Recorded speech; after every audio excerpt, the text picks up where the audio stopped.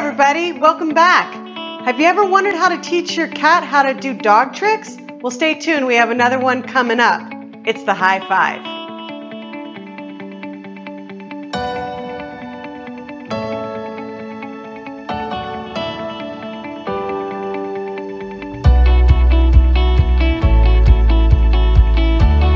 Welcome back to Ollie and Me, where we show you simple tips to do awesome tricks, as well as some pet product reviews. So if you're interested, don't forget to like, share, and comment, and subscribe. So last week we worked on how to make your cat sit.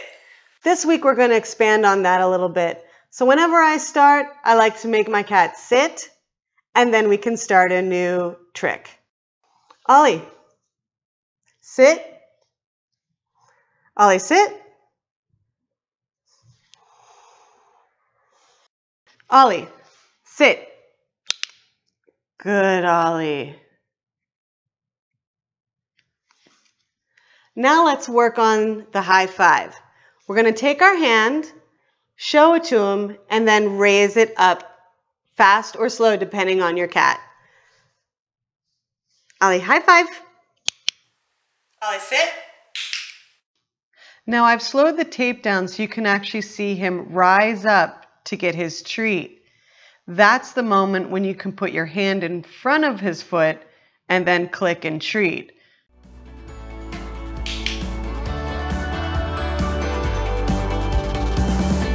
High five.